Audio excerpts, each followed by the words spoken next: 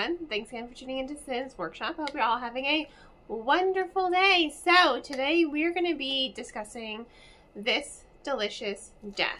This one's by Kayla Cottingham. So this is the second book by Kayla Cottingham that I've read.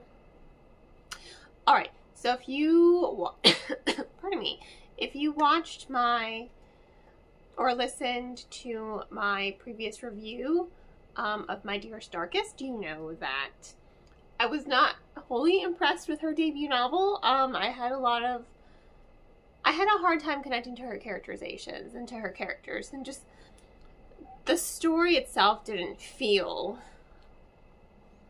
cohesive. It felt like there was a story, but it just didn't flow perfectly. This one, complete opposite. Maybe it's just my love of the whole zombie trope, but I really did enjoy this novel way more than her previous novel. So, This Delicious Death, it follows 4 girls. They've been affected with something called the Hollowing. It's a zombie apocalypse. There was a pathogen locked in the ice caps. Global warning, ice caps melted, went in the air, infected people. Some people died. Some people turned into zombies.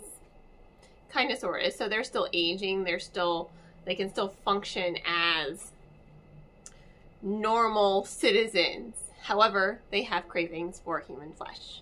They are zombies, but they're called, some people call them ghouls, some people call them the Hollowed. So society is going on as it normally does. I think that's one of the things I really liked about the story, is how it kind of has taken this zombie trope, but has really developed it in a really cool way. So society is still moving on. They found a way to deal with it. Companies made it sin flesh. So synthetic human flesh for them to eat. It's just like, as long as the Hollowed eat it regularly, they're fine. They can continue living their lives as normal citizens. And then you have these 4 girls, and they are afflicted with it. They decide to go to the desert to a music festival. Just think like kind of Burning Man or Coachella, right? Something along those lines. And they discover one of their friends is starting to go feral. Now, they don't know why.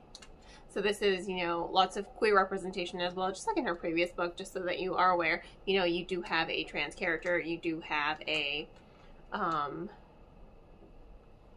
LGBTQ representation. I can't remember if she's bi or if she is lesbian. I can't remember, so I don't really want to say which one, because I want to say it's a sapphic love story, but I can't, I didn't write that down in my notes because it just seemed inconsequential to me, because it's just the story. It's a really good story with really good characters.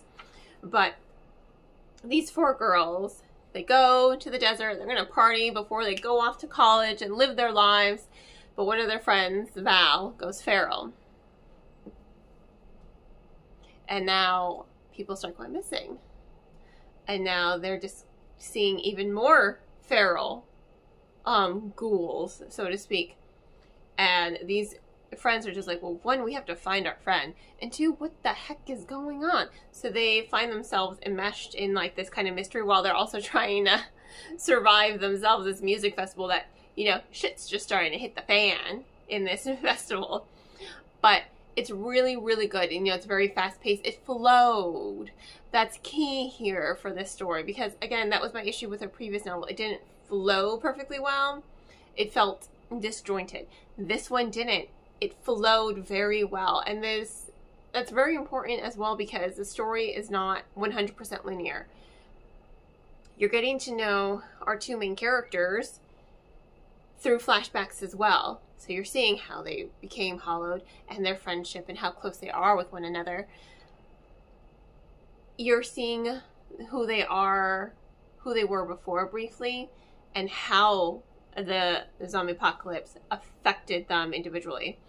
And then you're going to present day, and you're seeing the formation, the depth of their character dynamics. And I liked it. And that's another reason why it flowed, because you're seeing And that's probably a better reason why I was able to connect to these characters way more than in the previous novel, because you're seeing that connection between these characters. You know, those character dynamics are really fleshed out. They are emotive.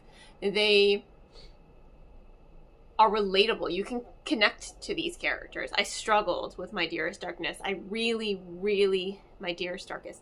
I struggled with connecting to the characters in that book. It was a struggle for me. I was just like, with that book. This one, absolutely loved it. You know, fast pace, excellent pacing. I cannot stress that enough, especially when you're going back and forth between a memory and present day.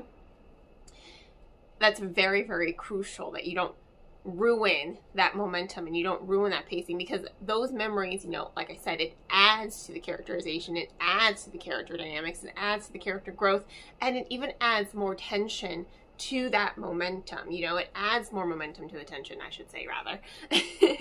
But it was so well done that, you know, I just have to say, read this. If you love zombies, definitely pick up this book. If you like sapphic romances, definitely pick up this book. If you like stories about, you know, female friendships, definitely pick up this book. It was a lot of fun to read, and that ending, I was just like, good for you, girl. Especially when they figure out who the bad guy is, and I'm just like, you're a prick and you deserve everything you get.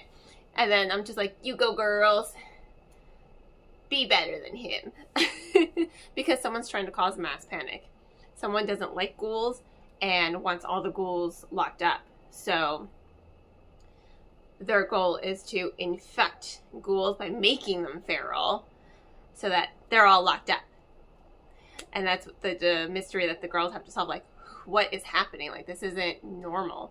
And I love that. I love this little mystery. I love the zombie trope. I love the female friendships.